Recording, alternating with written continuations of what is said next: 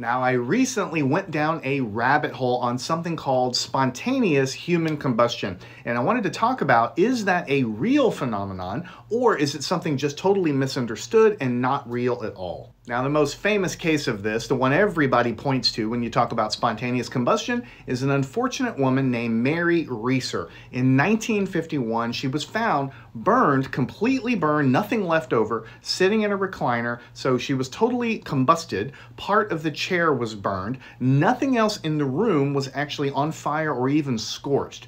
And so the question is, can the human body, under certain circumstances and certain conditions, can it generate enough internal body heat to actually spontaneously combust without an external ignition source?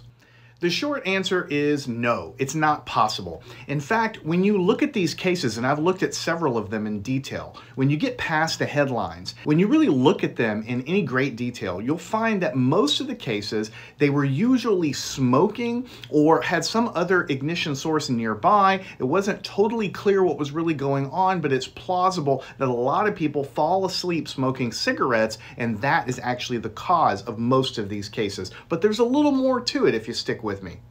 Now, the human body does generate its own internal heat. When you get a fever, for instance, your body temperature gets elevated. Our whole body is geared to regulate internal temperatures.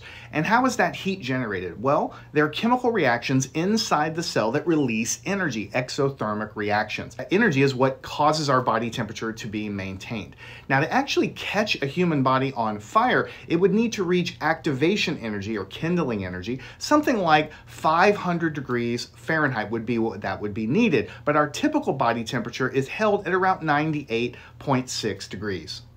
So the chemistry in our body is just not possible to go from maintaining that typical body temperature about 100 degrees Fahrenheit 5 times higher in order to self-ignite. But the bigger problem is that our bodies are around 70 or 80% water, and water is an incredible heat sink. It can absorb a lot of energy and then phase change away, taking the heat away. It's difficult to burn wet things. Now, in many of these cases, they think what happened is called the wick effect. There's a lot of fat in the body, and when that fat gets melted, it can kind of wick through the clothing and slowly burn over time. Learn anything at mathandscience.com.